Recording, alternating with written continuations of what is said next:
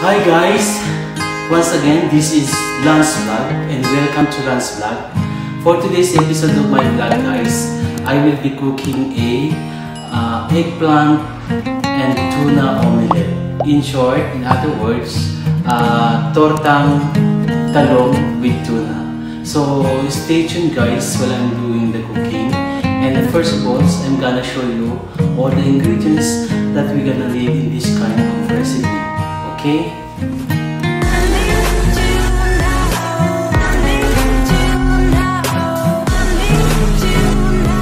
So in cooking this kind of recipe guys, which is the eggplant and tuna omelette, I have here 2 pieces of eggplant that I have baked already a while ago. So we're gonna need to use these 3 pieces of egg, 1/4 cup of spring onions, 1/4 cup of onions chopped and minced, 3 cloves of garlic, 1/4 cup of tomato, and I have here 1 piece of tuna. So stay tuned guys while I'm cooking. It seems the oil is already hot, so we're gonna saute all the ingredients. First is the onion.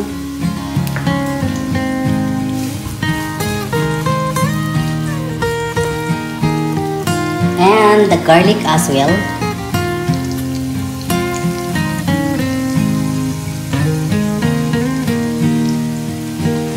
Let's just keep on mixing it, or let's say stir. Let's wait until both the garlic and the onions will become brown. It seems the garlic and the onions are already brown, so we're gonna put the tuna.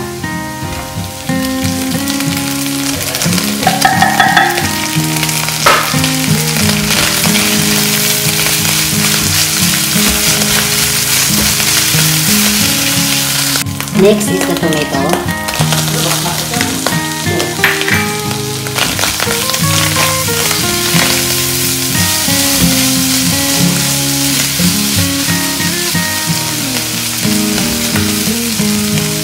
We have to put a small amount of black garlic pepper. And at the same time, we have to season it with magic sarap, which is the Filipino secret.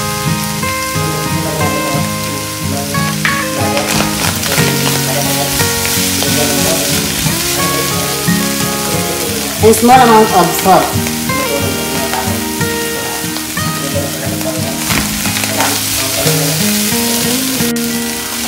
Now it is being cooked, so we have to set aside.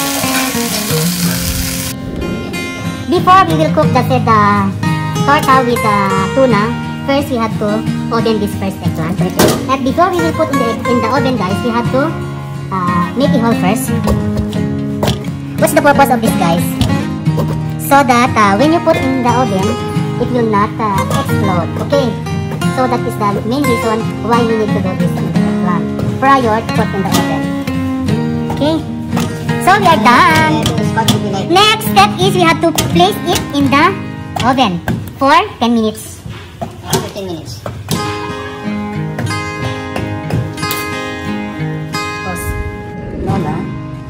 So this is the oven guys. The temperature must be 190 degrees Celsius and the duration must be 10 minutes only. Now we have to place the eggplant inside. Then later we will check it after 10 minutes. Let's check guys if it is done. Let's open the oven. Check please. Good. Okay, it's done. So before we will open the oven, make sure that everything is closed first. So that's closed. Then wear a heat resistant gloves. Take it out. Put it in the table. Yeah, this is the eggplant guys. Perfect thing.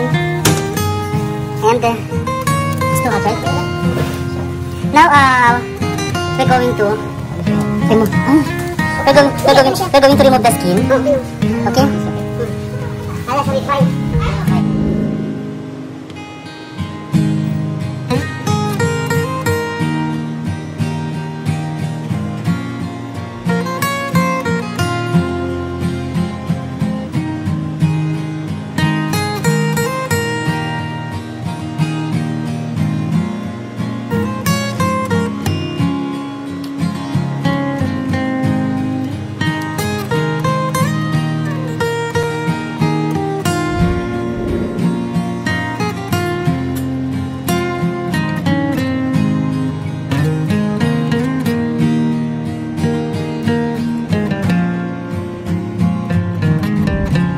So next step is we have to prepare the egg.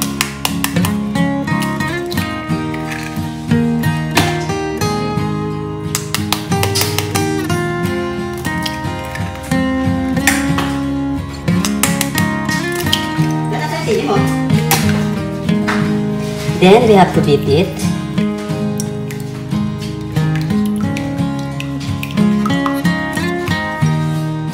So next step is we just have to flatten the egg. The eggplant, I should say.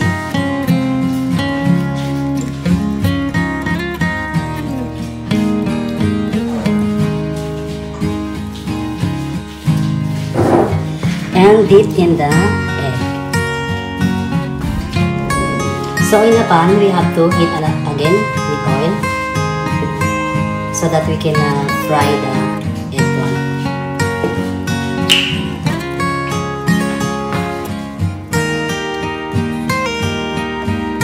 We're now going to fry the eggplant.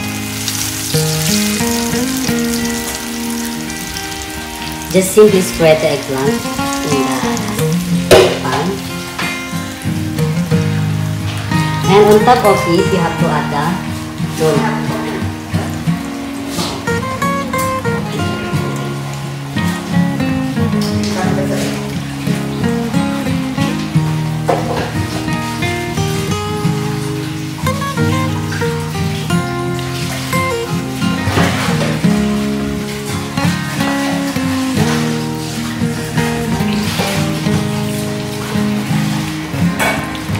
Then sprinkle a small amount of green onions on top of it.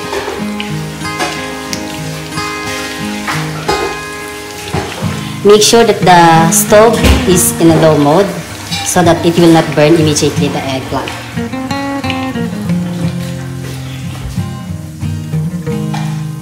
So on top of the eggplant, we should add egg,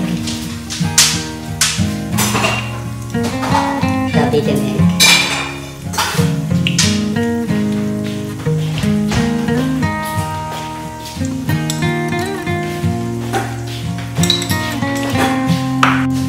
The purpose of why are we adding egg on top of this is in order to hold the ingredients, which is the tuna and the tomato as well.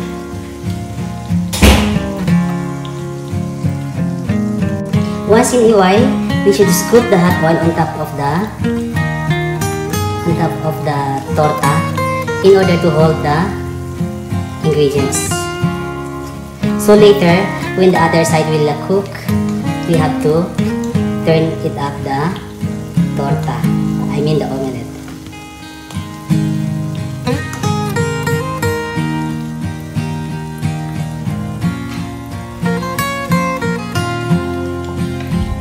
It seems the other side is already cooked.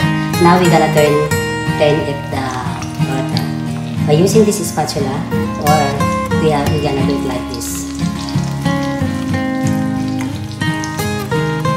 It's simple as that. And let's just wait until the other side will cook also. Do the same procedure with the other eggplant.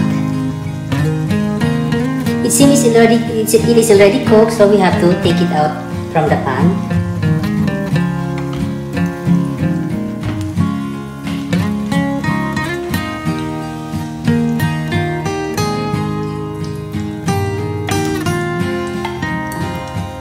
So yun na yung outcome niya, guys.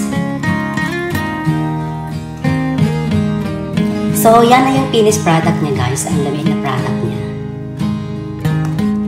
Ang may eggplant and tuna omelette. In short, tortang talong with tuna. So, this is the product now, guys. If you could imagine, no, bakit sa bilog? Because yung talong dito sa the eggplant here in the Saudi Arabia is also round. So, it was shaped as round also. But it's very delicious, guys. Okay? So, I hope you like the product, guys. You could imagine, it is your first time to hear kind of omelette, which is tuna with eggplant. So, ayan yung yummy delicious na product niya, guys. Ang recipe ko for tonight, for my dinner.